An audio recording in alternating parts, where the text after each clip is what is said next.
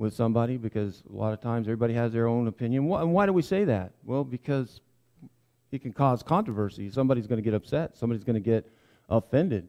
This is one of those conversations that as a preacher, a lot of times, you think about it and you try to make sure that everything you say is going to be in a way that's received, that I'm not going to do something that's going to cause somebody to be insulted because of my ignorance and not phrasing things right, that I really hope that, you listen and be able to understand what I'm saying. And I'm not saying what I say out of hate or anger. A lot of times it's just tone when you're talking to somebody, isn't it? When you talk to somebody and you're trying to express differences between, maybe you don't agree with them. And this idea right here, this buzzword that we talk about is unity in diversity. And now, years ago, it had a completely different meaning. It was really interesting, because I believe in unity and being diverse. Don't get me wrong. I think that there is some amazing things that when we are diverse, our unity makes us so strong. Our nation, this nation, used to be called what? Melting pot. Now, it didn't come easy. It wasn't accepted that well. There was a lot of different immigrant waves that came into our country at different times, starting with the Italians and then the Irish and then all the way through then the Germans and, these different waves that come in. And it's been difficult because of why? Because of that diversity side of it. We're different. My cultural values are not the same as yours. And learning that, your cultural value has something really cool, something that can bring more value together.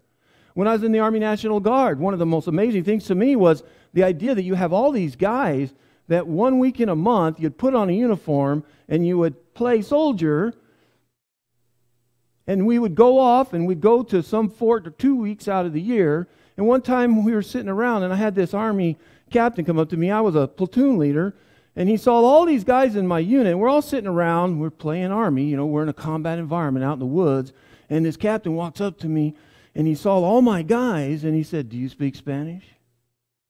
And I went, because we're from New Mexico. And then I looked around and I go, these are all Mexicans. I'm the only white guy here. And I said, well, and I just jokingly said, yeah. I say, no work, no dinero. And the guy looked at me like, and my platoon sergeant was sitting right beside me. He started laughing. And I said, sir, if you look around here, that guy sitting over there, he's a lawyer. The guy over there, he's an electrician. The guy over there is a school teacher in Deming, New Mexico. And I went around and started pointing out all these guys, and I thought, there were times that, maybe we couldn't soldier as hard as those regular Army guys, but I'll tell you what, I would take my guys because of that diversity of all the things that they brought throughout the rest of their week, their days. And that made us very strong. Our nation is strong. Our church is strong because of it. The kingdom of God is stronger and better because of the Gentiles, the babblers, the pagans that they said that came together. And the Jews had a hard time with that, didn't they? With accepting this idea of not being pure anymore in the genealogy of being a Hebrew, a descendant of Abraham. But yet we find that the power was in our differences. And so I strongly believe in it. So as I walk through this landmine of discussion, I want you to understand I'm not trying to play off on that. I'm not trying to badmouth it. But you know what? There reaches a point that we have to look at that. I have to draw a line. We have to say that, okay, there's a point, and I want you to not be offended by it, whether you're watching on YouTube in the future or there's somebody going to get offended because you're not going to agree or see it my way. And I understand that. But just for a moment, consider the logic behind what I'm going to say. So we talk about denominationalism. Again, when I went in the Army, I had no clue what they were talking about. And they said, well, what religion are you? Because they were going to stamp it on my dog tag. And I said, well, I'm Church of Christ. They said, oh, you're non-denominational. You're Protestant. And I'm like, I don't know what that means. Because you're Catholic, you got a Catholic stamp. Oh, Catholic. Jew, you got a Jew. But no, we were grouped. We're all this different religions and stuff. And that was my first kind of wake up when I was 17 years old, looking at that and trying to understand. So now when I hear that word, I don't hear it used a lot when we say denominational. So think of currency. Money. Okay? Money. So religion, the two. I'm trying to draw a parallel here. Within money, you have denominations of what? $1 bills, denomination of $5 bills. But what are they? They're all money. They're all currency. So when we talk about religion, we talk about that, we say, well, we have in the religious belief, people who say they're Christians, different denominations, different types. Which that automatically says something, doesn't it? I mean, when we identify that, we're calling it out. There's something different between that sets apart from all of the others. And that's important, and that's natural, and we accept that.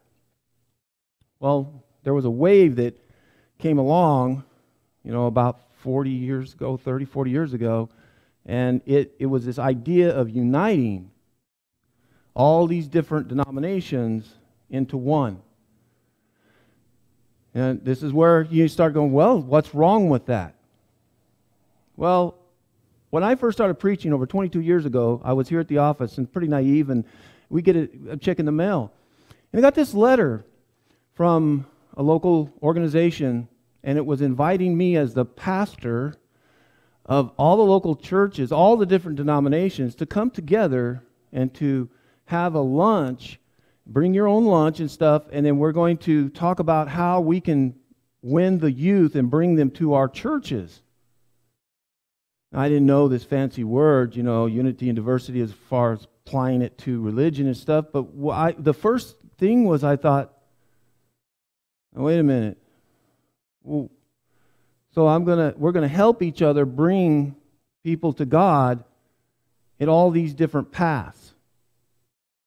And now, see, this is where I'm starting to walk on landmines, because it's like, oh, we're being judgmental. But the simplicity of it to me was, I believe I'm right, they believe they're right. Everybody believes their own path is right. But yet we're going to come together and share how we can get people into my path or your path, and I'm okay with that. And when I was talking to somebody about it, they go, well, what's wrong with that? And I go, well, I mean, I'm sorry, I believe that there's one path. There's one path that we have to seek out if we're going to find salvation. That God didn't create, like America's network of highways, 50,000 different ways to travel down the road to get to the same destination. That's never been something I've ever picked up in the simplicity of reading the Bible. So ecumenicism is this big word that is that concept, that where we talk about bringing those together. So that's what I want to talk about. I want to look at that, because we're so divided in our country that there is no unity hardly in anything unless you're unified in your own anger, your own issue you're with. But what about spiritually? We need to be united. There's a part that I think as our nation, the morality issue, that all people who are seeking out towards God need to stand up for the moral righteousness of God, those values. I believe that. But when it comes to being comfortable with saying that any path you choose is going to get you into heaven, we got to talk about that. I can't go there. I'm not going to say I'm exclusively all knowledgeable about everything and that I've got it locked. I'm still growing, and I'm finding that out every year that I live. But I know the Scriptures teach, and so we need to look at the idea. And so the basic objectives that I have that I want us to look at are very simple. One is, what is it? Define it. Because it's important for us to understand it. Because it's happening. You won't hear these words, but you'll hopefully kind of see some of those things that are being layered on us. And be careful. I mean, I have, and they're beautiful friends, no matter what faith they are. I love them to death, and I don't think of anything less of them. We disagree, and I'm sorry that we can't come to the same understanding, but I'm not going to treat them any less than that. So I'm not trying to encourage that type of a thought. But we have to seek individually, put aside some contentious thoughts and this guard that we tend to throw up all of a sudden when we hear something we don't like. Kind of like your doctor when you go to your physical. Like my last one, well, it was a while back, but I'm sitting there listening to the doctor, and she's reading the facts to me. She's saying, Ron, you're obese, your blood pressure's high, this is going on, and I'm sitting there going like this, and I'm fine with that at first. I'm like, okay, well, those are the facts. Until then, all of a sudden she goes, and you got to lose weight, you need to diet. And I'm like, whoa. Now you're meddling. Now you're telling me I got to do something. I could understand that, but so we get defensive automatically. So we talk about this is understand that it is happening. I want you to just be clear about that so that as you see these happenings, you'll be able to understand it and know what's going on. Stand for the truth. And the only truth is the Bible. Strip everything back and go back to just the Bible. And if you can't see it in there, then there's a problem. And if somebody ever tells you that for some reason, well, you just can't see it, let me help you, Carrie, because you're just not that smart. I'm picking on Carrie. Sorry, Carrie.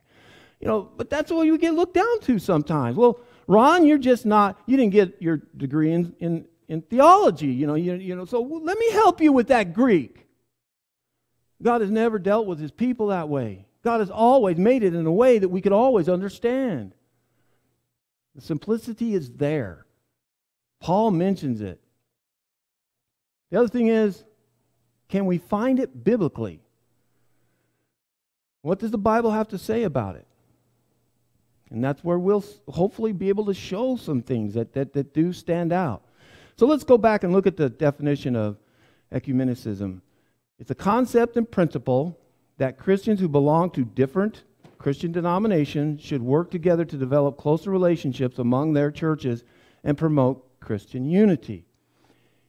On the surface, we should always seek peace, not create problems.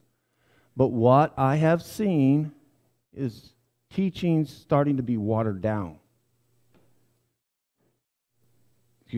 That's where we need to be careful. Is it, different basic plan of salvation cannot be compromised. I think that individually we should, we have that relationship with people, and that's fine. So let's start with that and look at one fact. We don't teach the same gospel. That's a fact. I don't teach the same gospel as the other denominations. What is the gospel? It sounds innocent. Oh, well, you just teach a different gospel. Whoa, wait a minute. What is the gospel? The gospel is a completion of God's plan for salvation of mankind who lost it when he was in the garden and all that God went through. But the gospel is the edge of this plan, the completion of it, the fulfillment, the most important part of it all. And it was that his Son came to this earth, became a man, lived this life with us, showed us a way that you can be a human and that not sin, that he loved people regardless of their status. And we could see the Father, as John said, in his person. We could see God the Father for the first time in a real human. That's how reflective he was of God. We know that his sacrifice was absolutely necessary. He had to die. People in that generation, while they were walking and living with him, didn't get it. They struggled with it. They argued with him. Peter, right? Peter looked at him and said, "Oh, no, Lord, you're not going to go up there and suffer." So we've seen people always struggling with trying to find the truth. So the gospel is God's Son came in the flesh, lived among us, sacrificed his life for us, died, and then was buried, was raised from the grave, ascended, and now reigns. Now the other part of that is now, how do you get into it?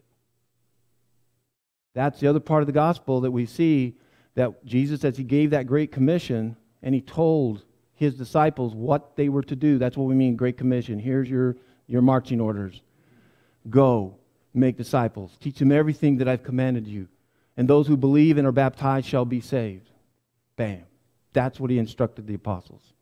The next thing we see is in the book of Acts, On the day of Pentecost, when the apostles were gathered together, the Holy Spirit descended upon those men, and all of a sudden they stood up and they started speaking about the great things of God. They're using prophecy, and then as they go through, they give them the gospel, don't they? They give them the gospel. They start with Joel and go through there, and they show them all the way through. This is the gospel. And when he doesn't even get finished with it. That's what I think is amazing. He doesn't even get finished with this lesson, and all of a sudden they're going, hey, what do we got to do to be saved? You see, that's what the gospel does. The gospel brings individuals with a pure heart that's seeking Him to come to that by themselves and go, what do I need to be saved? Because as Paul said, all men have fallen short of the glory of God. All men are sinners. So we all have that equality level there, that we're all sinners. And they, in that message, and that part of that gospel was, he said, repent and be baptized for the forgiveness of sin. Any variation from that is a different gospel. So they teach different gospels, and here's just a few of the aspects of it. And one of them is, once saved, always saved. And this is another part. Some of these I want to bring up because I've been studying a lot on Calvinism, and I've been looking at, the Reformation and doing deep dive studies and listening because I've got a lesson I've got to prepare, go up to Albuquerque and present. And I tell you what, it's just insane to me because there's a part of what these statements are saying that I have to say, you're right. But then it's like, oops, you went a little too far with that. Because there is a part of this that we, those who don't believe that once saved, always saved, we go the other direction. And then we feel insecure about our salvation. And somehow that, every 10 seconds, if I sin or something, just lost my salvation. But this is not what we're talking about. We're talking about that once you have it, you got it. There's nothing you can do to really lose it. But what does the Bible teach? That's where we're going to come back. What does the Bible teach about that? What can we simply look at some passages and see? In Romans 11:21, Paul says there, he says, for if God did not spare the natural branches, neither will He spare you. What's he talking about? In the context of this, he's talking about the idea of how the Jews were that original olive plant that brought forward this great completion of God's promises. And that they were the special olive tree. And that they should have continued to be able to. But because they rejected Him, what did He say? He broke them off and tossed them and discarded them. And because the Gentiles were receiving it, Paul used the illustration of grafting them in to this root, this tree, this olive tree. And now they're a part of that.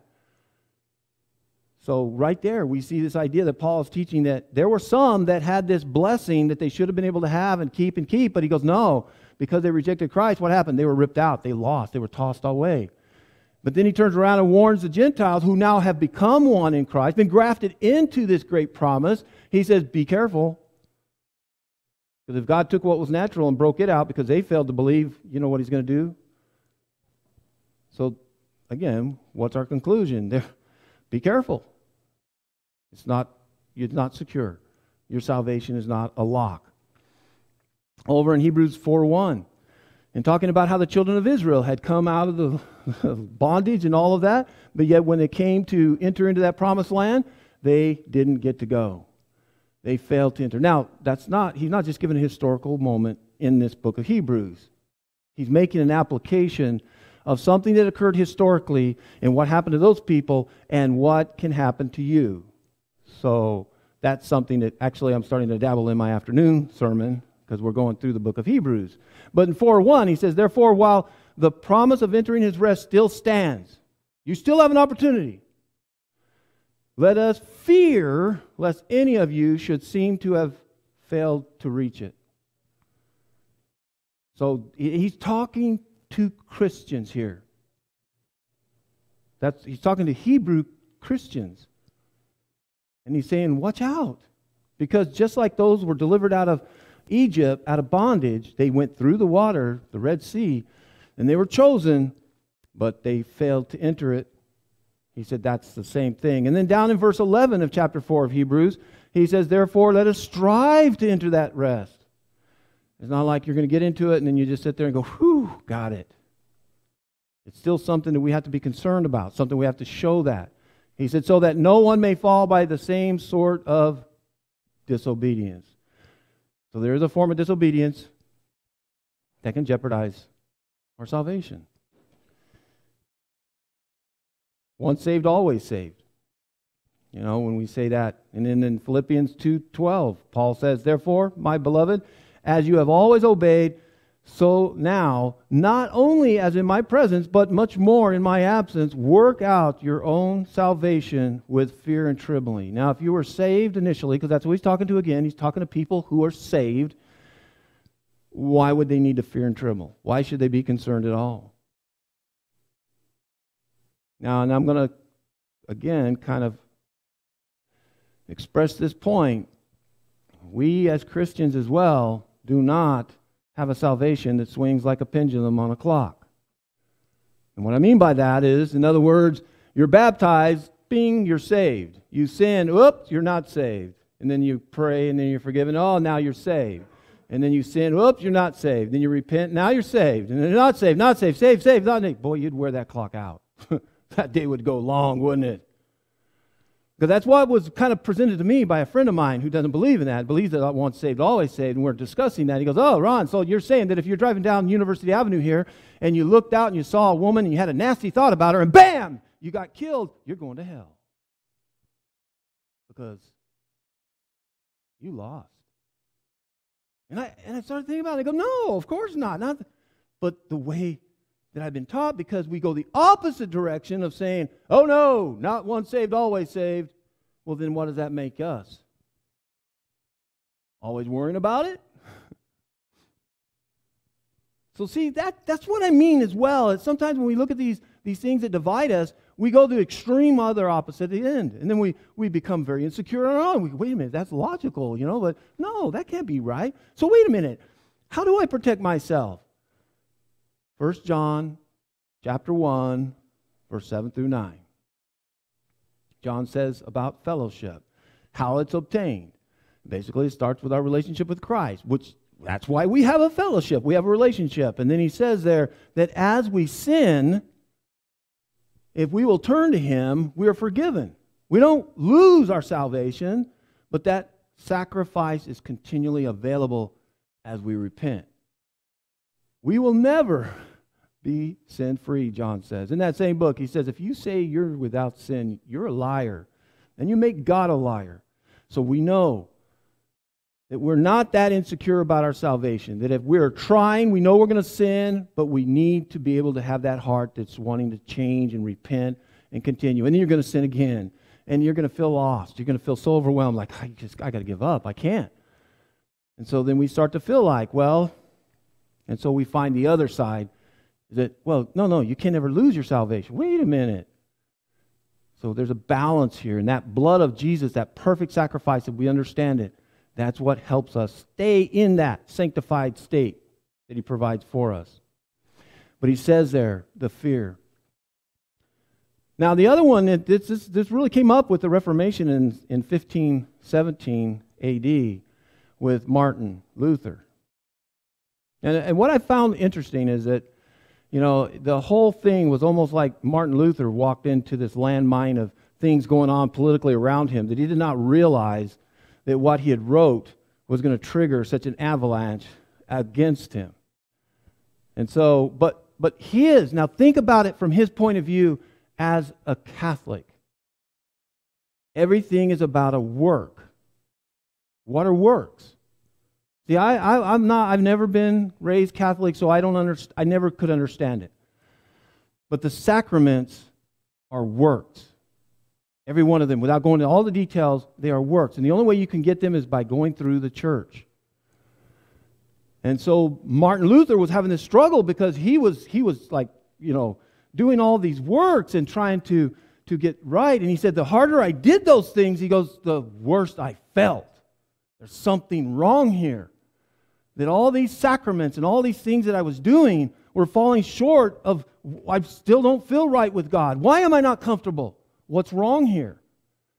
And so his opposition towards it was this idea that this religious type of organizational, doctrine of these type of functional, ceremonial things that are being instituted by the Catholic organization church were works. And so he said, no, the sacraments don't save you. What saves you? Faith. And so he saw that's where he was on the right road. Because I was always perplexed by the idea that Martin didn't really like the book of James. Because the book of James, like this Dr. Ryan Reeves, I've listened to his lectures talking about it. He said, yeah, and he goes, the problem is that the average layman could go over and read James and go, well, wait a minute, Martin. That says that works without faith is dead. Paul says in Romans, who's he talking to? He's talking to Jews, that there were ceremonial, legalistic, civil regulations that they had to do. And they had to fulfill those. But that wasn't what was going to save them. It was faith. And that's what Paul says about Abraham. He says Abraham was saved before Mosaic law even showed up. Come on, guys. What saved him? God spoke, he believed it, and he did it.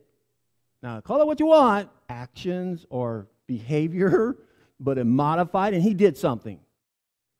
So you got to listen to people when they talk about parsing out these words like works. Faith, works. So, but faith only? No. There's several things that the Bible teaches against that. James 2:20. James says there, he says, do you want to be shown, O foolish person, that faith apart from works is useless? In other words, not this idea of the sacraments or sacrifices and things like that. But James is saying that you got to do what did Jesus teach when it comes to loving your neighbor and taking care of the orphan and the widows and doing things and not just sitting there and telling somebody that shows up and needs something, go, well, be warm and comfortable, we'll see you later. No, it spurs us because of our care of want for others, that it calls us and makes us act upon it to do something. And so that's why the Bible says that, you know what, it is more. It's more than just faith by itself. Because otherwise, he also says what about the demons in the same book? He says, you know what, the demons have faith and they tremble. Remember what Paul said in Philippians? He said, tremble and fear because of your salvation. Be careful about it. And here we see in James where he says, that even the demons tremble. They have faith, but they don't have work. They're not acting upon it. They'll never change. So we know that it's not just faith only, but that's what's being taught. So when we start talking about this united in diversity, and we start teaching these concepts that are clearly not biblical, and then somebody comes along and they say, well, Ron, I just have to believe. That's all I have to do. And never do anything else. Never go to church. Never help anybody. Just believe. And then they're going to do what? I'm not comfortable with that when we see so many things that Christians were called into action and the activities that they were doing because of their faith. But that's the difference, and that's why I cannot compromise and say that we have this great unity and diversity, and I'm going to just accept everybody on that religious belief and that. So we see that. James 2:22, James also says there, he says, you see that faith was active along with his works, talking about Abraham. And faith was completed, so it's incomplete. That's the other conclusion, right? So in other words, Abraham, that's what he's talking about, says, Abraham, take your son and sacrifice him on this mount. Okay. Abraham, it's been a week. Are you going to go? Oh, Lord, I have faith. Well, are you going to go? Lord, I believe it. I have faith. I believe what you had to say. No. He had to load up the wood.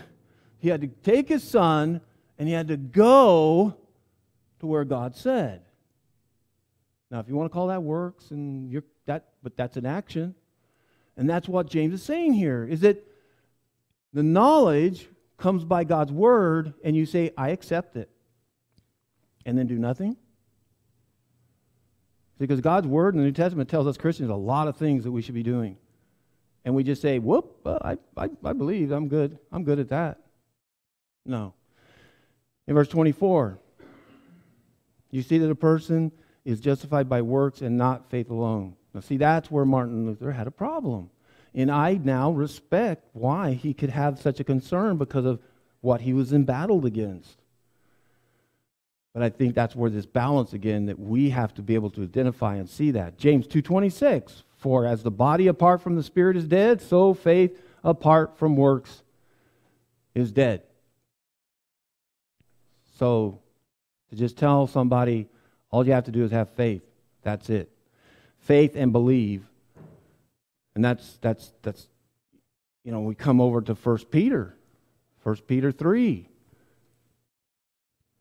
I don't know how you can, even the trends, the linguists who have gone through and gone back to the original language and stuff, has not been able to change this, to make it something different. They will all agree on it, is the fact that it says what it says. Baptism, which now corresponds to this. He's talking about Noah being saved in the water.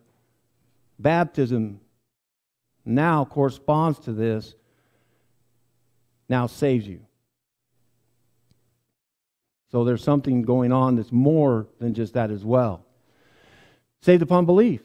All you got to do is believe. It kind of in the fine line there between faith and belief, because you hear something, you believe. So I think I created a gray line here, but you hear that used.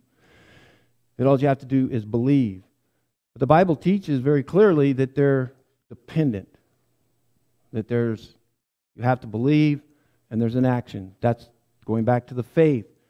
And then action, call to action. In Mark 16:16, whoever believes and is baptized will be saved, but whoever does not believe will be condemned. I don't know how many volumes of books have been written by men to re-justify this. And again, going back to the original language and going back to all that, present aorist and all that Greek stuff, you can't change the dependency upon those two because of that word in the Greek, and. And I think that everybody who reads that gets it. But that's not being taught. That you just believe that baptism isn't necessary. And I've had people say, oh, so you believe baptism is a work. And I never got it. I was like, whew. I'm like, well, I guess so, because, I have to change into these coveralls, and I have to go up into the water, and I guess you could say it's a little work, right? Boy, different frame of mind. That's what I mean about understand when they say, well, you believe in works, you got to have works, Ron. Not ceremonial type of things like the altar where I got to take a lamb and I got to go to Pentecost and I got to go do the sacraments, I got to pray the rosary and I got to do all these things. No. Faith in Jesus Christ saves you. That's the only way. And it's through His grace is the only thing that saves you. But in that faith, it tells us something. That's the important part. That's the key. Belief is just like I said earlier.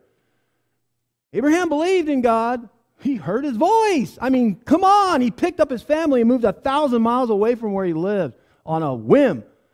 I mean, can you imagine Sarah going home from work and telling, hey, Sarah, pack it up. We're moving. Where are we going? I don't know.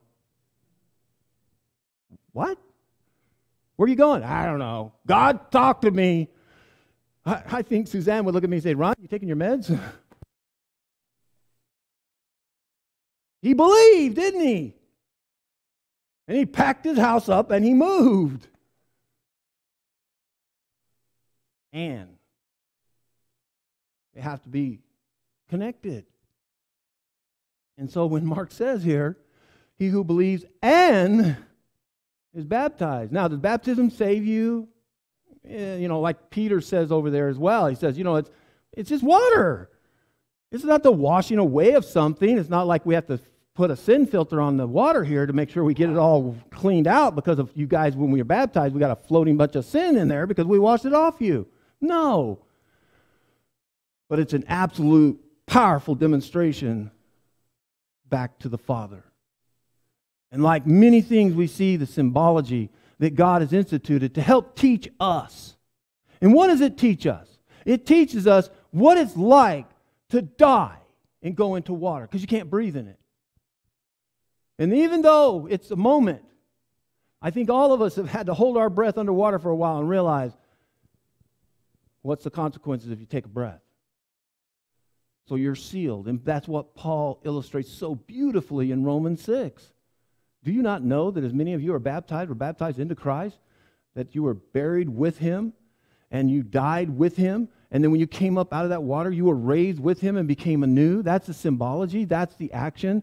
And that's what Jesus wants you to share with. And why would you not? Why would you not?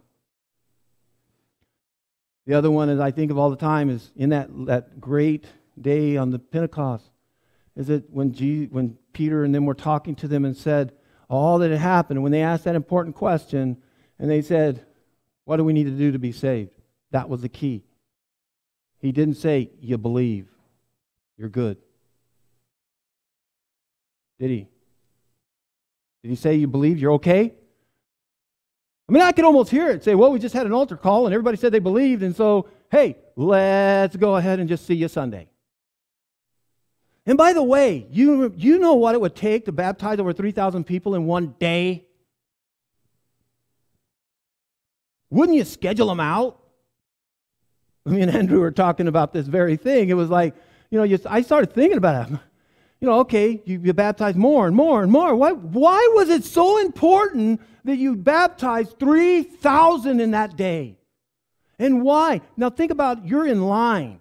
And let's just play with me here. You pulled your number and you're 2,099. But you stayed.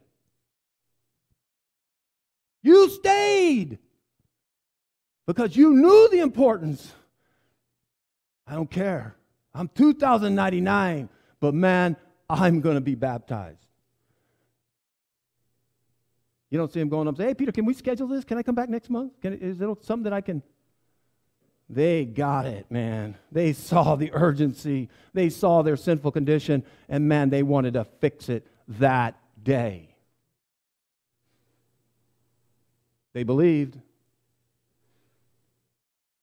And then they just went home.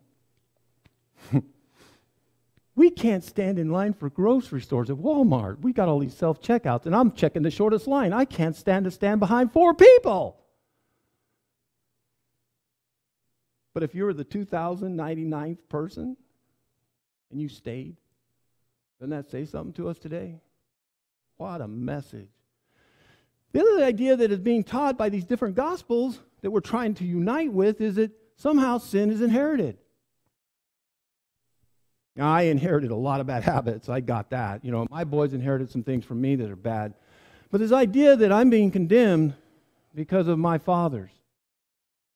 And again, it comes back to Catholicism. It really does. And I'm not beating up on the Catholics. It's a fact. And it has some logical sense in the base there.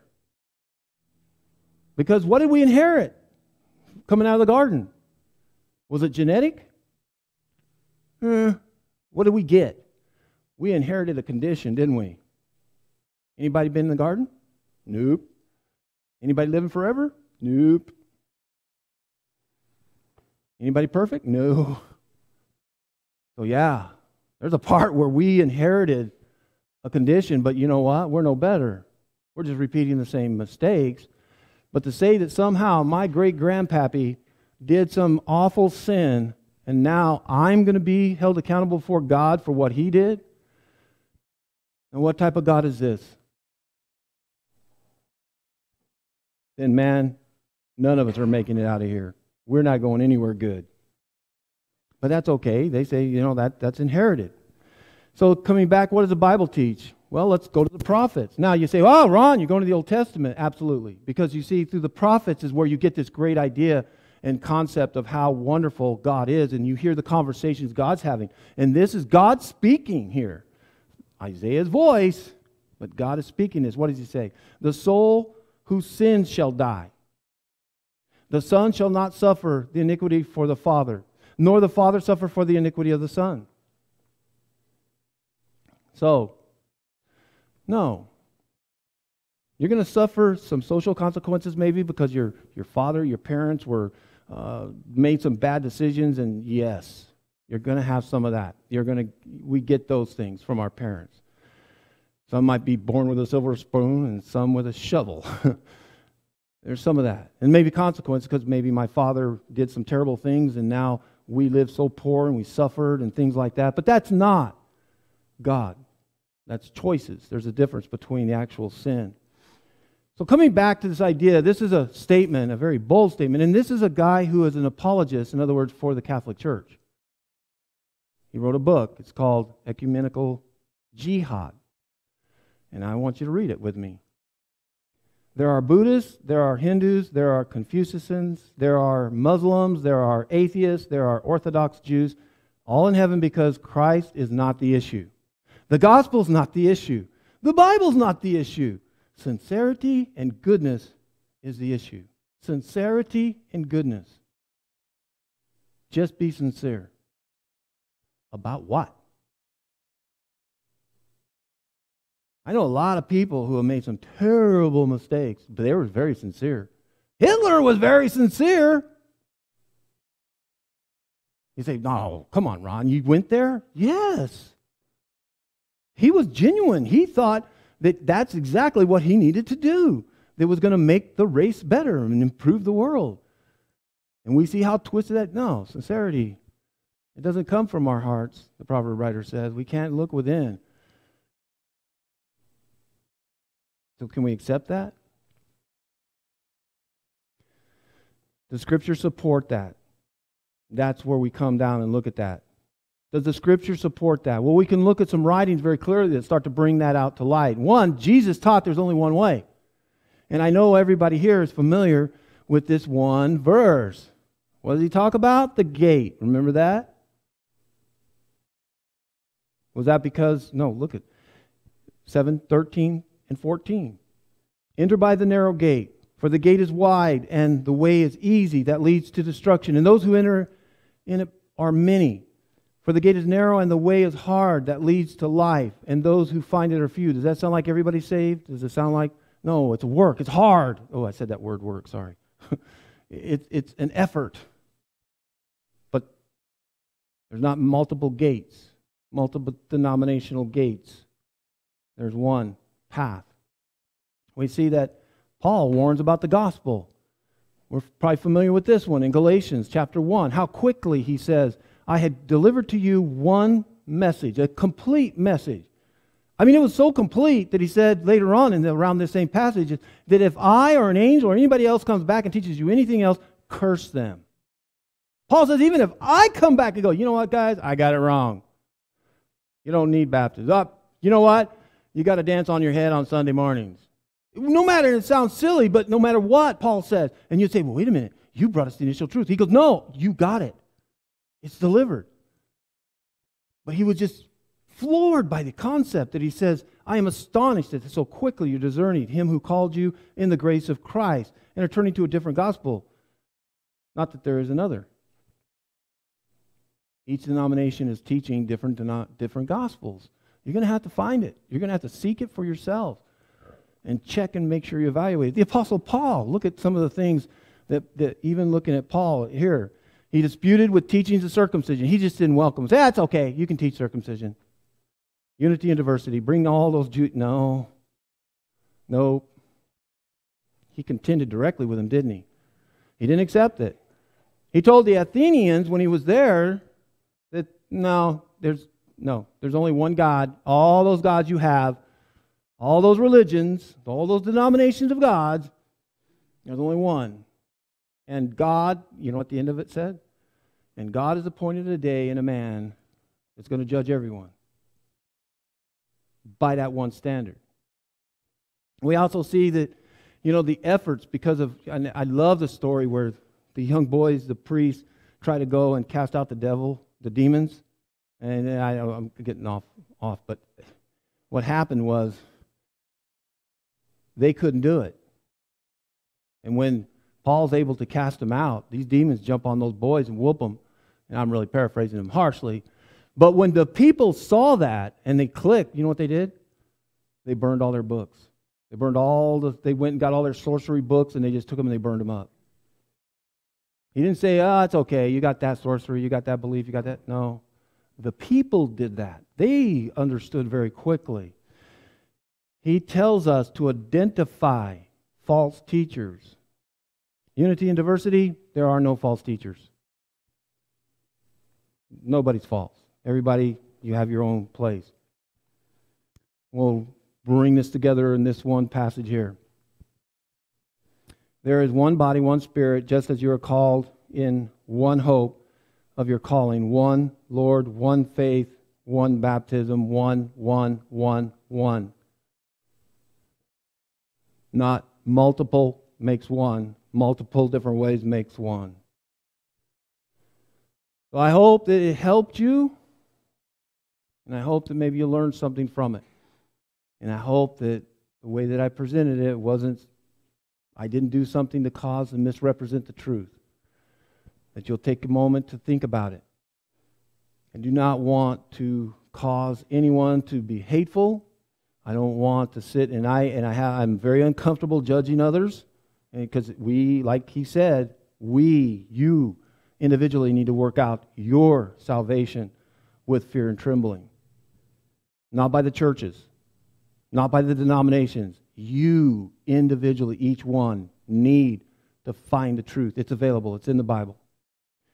So with all this information, I hope that it's helped you and encouraged you. If there's something we can do to help you in your relationship with Him, I hope that you'll let us have that opportunity at this moment. We're going to be singing the invitation song. It's an opportunity for each of us, no matter if you're a Christian or not, to look within our own hearts, look at our lives, and then make the necessary change.